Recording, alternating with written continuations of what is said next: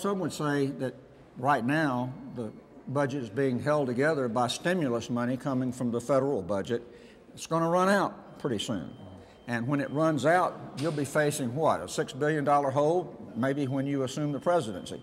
What's the answer to that? I mean, that's a huge, cut potentially in the budget on top of what's already been cut. Well, we agree, and that's why we want more flexibility out of Washington, D.C. We know the stimulus money runs out. We're going to look at alternatives. One of those would be that give us more flexibility how we enact programs like Medicaid.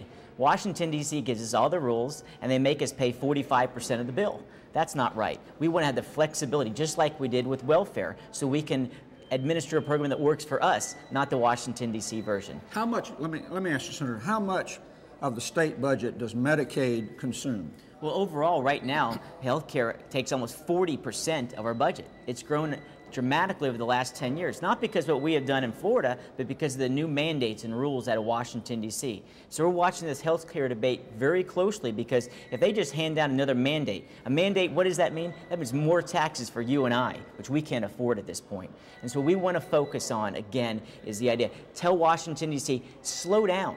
Let Florida react and meet its problems, meet its needs first.